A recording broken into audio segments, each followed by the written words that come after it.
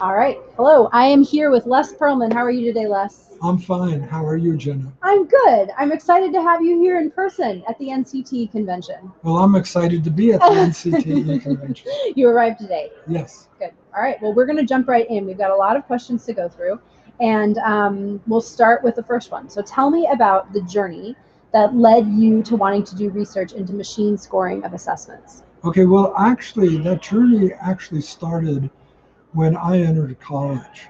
In California, I took something that used to be called the Subject A exam for the University of California. It's been around for 150 years. And when I took it, it was pure error counting. The night before I took it, a friend of mine's older brother, who was a graduate student in English, who graded the exams, came over and told us what to do. And he basically said, if you don't know how to spell a word, don't use it, because three misspellings and you fail. And he went on and he said, if you think you're going to have a comma splice, don't write the sentence, because a comma splice can make you fail the exam. So basically, I wrote probably the worst essay in my life. That was totally vapid, but it was a nice 5 paragraph essay with a thesis sentence at the end of the first paragraph, with 3 topic sentences, and I passed the exam and was able to go into regular freshman English. And it made me cynical about testing. Then, later on, after I got my PhD, I had a postdoc at USC and started testing, doing placement testing, both at USC and then at Tulane, and then when I came to MIT. And we were giving timed impromptus too, and we were grading them holistically, much better. But I realized that still it was the same kinds of problems in the subject A, that I was testing essentially fluency and nothing else, how somebody could write about something that they'd never thought about before in 25 minutes or 45 minutes, which is totally unnatural.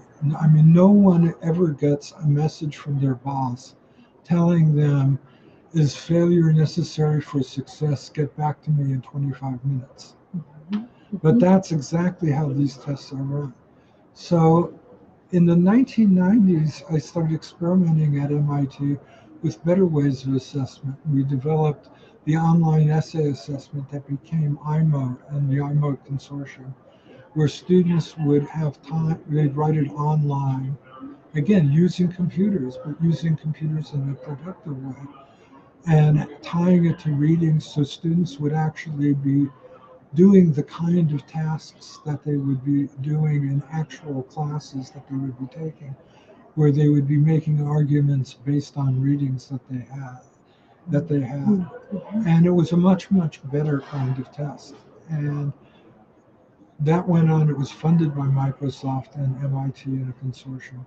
And a bunch of schools joined us. And that made me realize that assessment could be a very positive thing. Then in 2005, I attended a meeting at the Four Seas in San Francisco where they rolled out the new SAT writing test. And when they gave us the sample booklet, I realized that unlike all the ways that I've been trained, that there was almost a perfect correlation between length and score.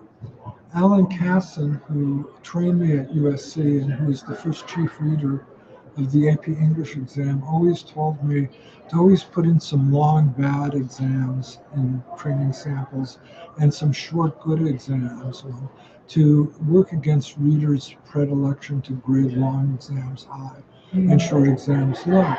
And these training samples did the exact opposite, and it looked like they correlated completely. So I did what any good MIT nerd would do. I went to my hotel room and counted the words in all the training essays and put them in an Excel spreadsheet with the scores and got the highest correlation I ever have gotten in any kind of test data ever. It was about 0.93, which means that about 90% of the the predicted score could be just determined solely by the number of words. And so that made me cynical. It also made me start thinking about when I started hearing about computer grading of scoring. And again, most of the computer grading of scoring is done on short timed essays. And in fact, many of them, like ETS's E-Rater, won't grade essays of over 1,000 words. And they usually want a short period of time. And so I started experimenting and looking at data from some of the studies that they did and discovered indeed that all of these programs greatly overvalued length. And that is how they were able to claim that they could match the correlation between two readers because two readers would match at about 50%. Well, about 50% of each reader's correlation on short essays is attributable to length. So if 90% of the machine scoring is on length, it can come very close without anything else at all. And that's sort of the smoke and mirrors of machine scoring. The second thing that I realized was that all these programs love pretentious language. They actually counted the frequency of infrequently used words.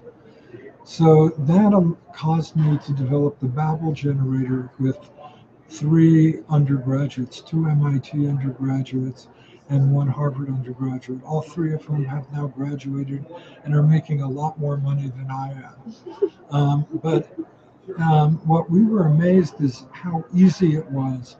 The first time, in our first attempt, in our alpha trial, we were able to fool every machine and get top scores and basically just create total gibberish that had long sentences and long paragraphs that a 6-year-old would recognize as gibberish.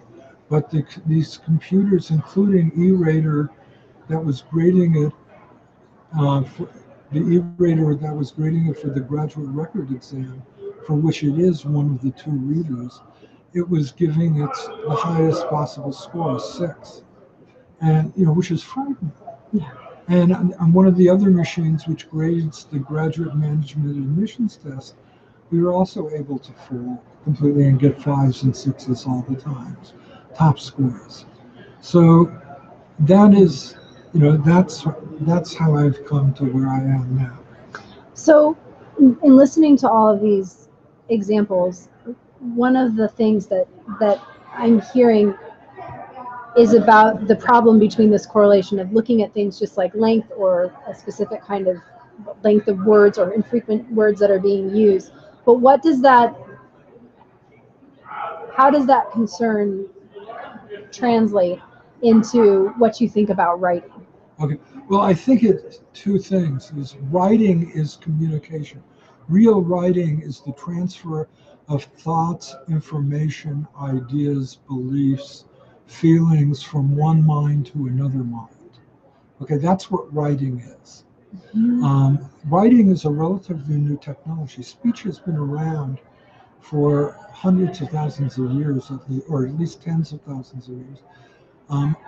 Writing, on the other hand, is probably about 5,000 years old. It's a fairly new technology, and if you look at the first pieces of writing, a lot of them are contracts. I owe you 50 talents for a bag of grain that I'm going to use to plant. But writing is always used for a purpose and an audience, and machines take that away. But I think the real takeaway from my research is that people should, in arguing against machine scoring, should just simply say it doesn't work. It's not, we don't need very sophisticated, abstract rhetorical arguments about how it's not authentic pieces of writing. The machines don't work. And that you may have answered my second or my next question. What's the most important thing you want people to understand from your research? The machines don't work. Yeah. Okay. All right. That's what I thought. I just wanted to double check and see if there was anything else hiding there.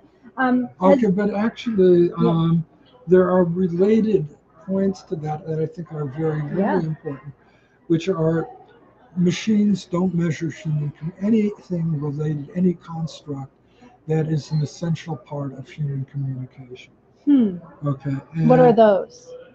The essential parts of human communication. the communication of thoughts and ideas. In Okay. other words, Okay. Okay. if I can tell a machine utter gibberish that's meaningless, that has no meaning, and the machine thinks that that's good, then it's not measuring meaning. Hmm. Mm-hmm. And meaning is what writing is all about. Mm-hmm. Mm-hmm. Okay. Um, the second part about it is the results really show um, that students can be easily trained to game the machine by becoming bad writers, and in very horrible ways, because especially with things like the Common Core tests and things like this may cause teachers, because of raises or school reputation, to just give students word lists to memorize and not even give them the meanings of the words, just give them the parts of speech and have them pepper them into sentences. And the third thing from that is that they'll be teaching, it will be effective, but they'll teaching students not only to be bad writers, but that kind of writing teaches students to be stupid. Mm-hmm. Got it. So it's the implications beyond the assessment itself that are the Yes. problem. Yep. Yep. Has anybody responded to your work in this arena in a way that surprised you, or maybe changed the way you think in some way? Yes. I've seen some attempts, and some very interesting attempts, recent ones, of people to build classroom, non-evaluative computer uses of feedback that aren't scoring but responses, that don't replace teachers, that supplement teachers, and that are used in very limited ways, in ways that computers can possibly actually work Mm-hmm. and do it. And I think is that is really helps it. What to go back actually, I think this goes back to something when you're asking what my background, my odyssey. Mm-hmm. The other part is coming from MIT Mm-hmm. because um, I was director of writing across the curriculum there. I got to teach with computer scientists, people in artificial intelligence. I've gotten to know real linguists, including Noam Chomsky. They all think this is crazy. None of them believe this is possible. Um, our linguistic knowledge is so limited right now that a computer, we don't have enough knowledge of how meaning is made in language, semantics, to really be able to evaluate computers. And no one will be the first person to tell you that. Hmm. Hmm. Um, so it's pretty clear that you're against machine scoring of tests. Tell me what you're for. Okay, what I am for is good assessment. To quote Peter Elbow, fewer assessments but better assessments. Hmm. Okay, and those assessments should be substantive. They should give time to measure the kinds of skills in writing that we're looking for. But more than that, and I think it's really important, and this is something I learned in my career as a writing program administrator, is they should be graded and designed by teachers. And there's a big reason for that, which is not only it's a twofer, it's more expensive, but not only will it make better grading, much better grading than oftentimes these tests now are graded by any college graduate who has to grade 20 papers an hour for $12 to $17 an hour in what people call cyber sweatshops. Hmm. Instead, when you have teachers grading them, I've always thought that if I didn't have these kinds of tests like our assessments that we would do for placement, I'd have to create them. Because getting teachers into a room and having them spend a half a day discussing over training samples what makes a good piece of writing and what are the problems with this paper is some of the best kinds of professional development that you can do. And so you're both getting authentic grading and you're also making better teachers at the same time. Hmm. Got it. That well, hopefully somebody's listening to that, or we'll get it out there. How do you advocate for these things? I mean, that makes a whole lot of sense to me. But how do we get that word out there? How do we advocate for it? Okay, well, I advocate a bunch of different ways. I just testified or before before the Massachusetts Education Commission that they shouldn't continue um, the Park and MCAS tests, and they ignored me.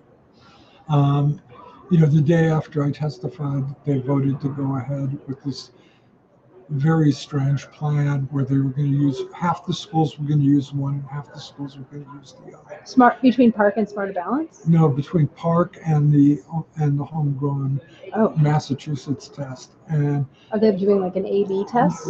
No, it's the idea is that in a few years they're going to try to make a better Massachusetts homegrown test, but it makes no sense from professional. But again, the commissioner of K through 12 education, who happened to have been chair of the Park Consortium, sort of pushed it through. And but where I've been most successful is not making reasoned arguments as much as doing things in the media, like with the Babel generator. I was on Japanese national public television and got some feedback from that because, I showed how I could game the ETS E-rater. Well, in Japan, a huge number of high school graduates take the TOEFL exam, which is graded by E-rater. And I think those kinds of demonstrations, just showing people that these things don't work, is the best thing I can do. Yeah. And it's actually, I think, more important. I mean, I do write scholarship. I do write that, but I think the most important thing is to get out there in the press, and I urge other people to do that, to actively cultivate people to spread the word that this doesn't work and to tell them what does work and what can make our students literate and thoughtful. And I feel like being someone who's a respected scholar, I mean, I think it depends on your institution, but you may have been in a position where you may have been safe to be able to make those kinds of statements in the media. But I'm thinking about if I'm a high school teacher and I've read your work and I'm aware of it and I agree that it's ridiculous, but I'm in a school that's becoming very test driven and we're getting close to the second half of the school year, which is all about doing tests, and I'm scared to be in the media because I'm afraid I could get fired. What are there things that I can do that can raise people's awareness of this that don't involve making myself public in that way? Well, you can direct them to sites like the Babel generator. Mm-hmm. And I mean, one of the things I saw in Measurement Incorporated, one of the companies that has a grading machine called Project Essay Grade. Well, in their questions and answers, they basically have admitted that students have been using the Babel generator because they say, yes, it assumes a good faith essay and it can be fooled. Well, it can be fooled because students must have been feeding in essays from the Babel generator, which is on the web. And anybody, just Google BABEL generator and put it in any of these machines. And the scary thing is it works so well. Yeah. And so that would be and that would be a powerful way to be, I could imagine doing that sort of with your colleagues within your school or something like that to illustrate to the community this. What if teachers wanted to show how the alternate could work? Are there places that people can go? Is there research that people can look to that cites what you were talking about earlier of the twofer? Yes, well, I think the best model of that by far is the analytic writing continuum of the National Writing Project, and which is national, and they have scoring sessions every summer with people. I've attended them, and they are exactly that kind of model. It was developed by Paul and Mathau, and it's really a perfect example of teacher-driven, authentic, very precise, and very valid grading and assessment. Okay, great. This has been wonderful, and we're going to close with a question that Doug Hesse actually opened this convention with. He asked everybody in the audience to imagine that 5 years from now, something has happened that has improved literacy teaching and learning, and what is it? Well, I'm going to have to actually say that it's going to be two things. Mm-hmm. Okay, the first thing is that teachers all of a sudden are getting more respect and pay.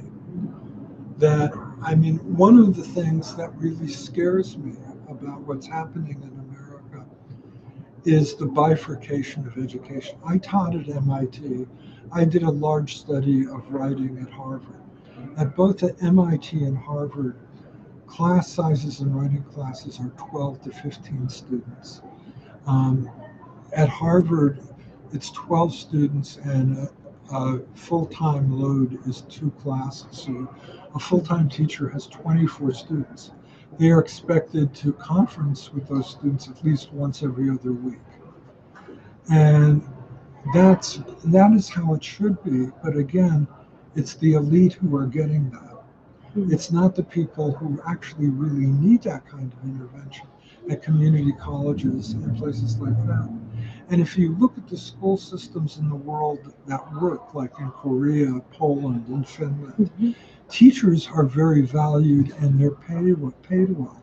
In America, the average salary of a K through 12 school teacher is lower than that of a dental hygienist. Now, I think dental hygiene is very important, but I also think literacy is very important. And so I think one of the things we have to do is to stop all these moves to try to do education on the cheap and spend money. I'm a baby boomer, and I was very fortunate because I had 2 things going for me, which was one, we had a subsidy because it was the sexism subsidy. We had all these smart women teaching us because they couldn't be lawyers and doctors and all these other things because the only jobs women could get then were teachers, librarians, and nurses. And so we had lots of very smart women who now wouldn't be teachers. And the other subsidy we had was the GI Bill. We had all these very smart men who were the first generation in their family who went to college after World War II on the GI Bill. They thought public school teaching was a really good job compared to their fathers working in factories. And so I had really good teachers, and they're all gone now.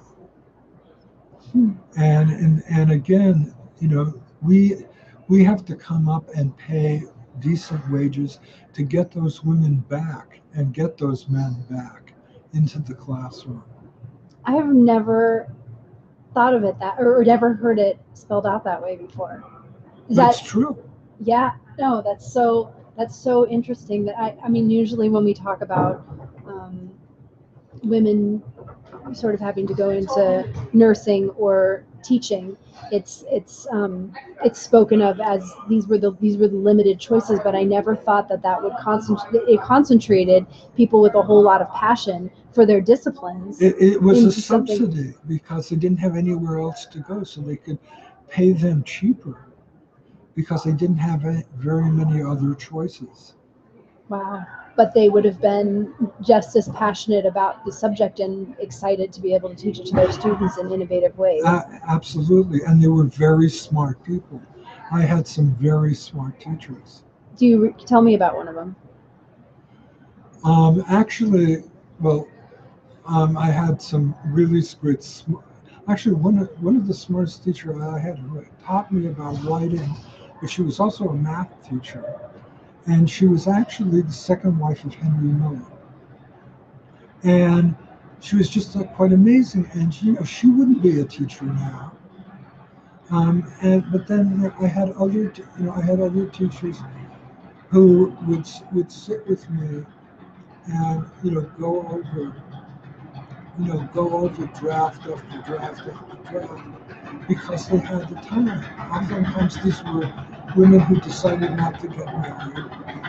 They didn't have families. Sorry, that was unpleasant. Yes. Okay. They didn't have families, but instead of spend now, they'll probably be spending 90 hours a week at the law firm, making $500,000 a year.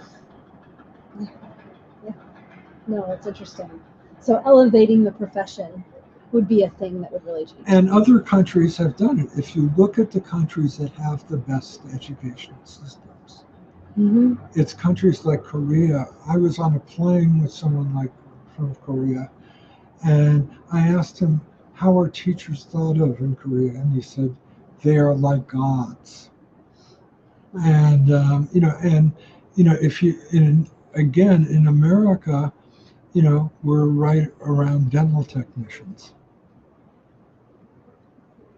Well, we've got a long road to go, but do you feel hopeful? I feel hopeful. I think it's a fight we have to keep fighting. Mm-hmm. I'm ready to fight, and I think it's too important not to fight because literacy. If you believe in democracy, democracy is all about literacy. It's all about people being able to evaluate arguments and to read and to think.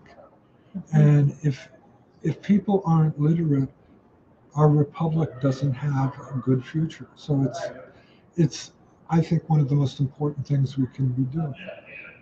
That is a beautiful way to end. Thank you, Les. Thank you. All right. Let me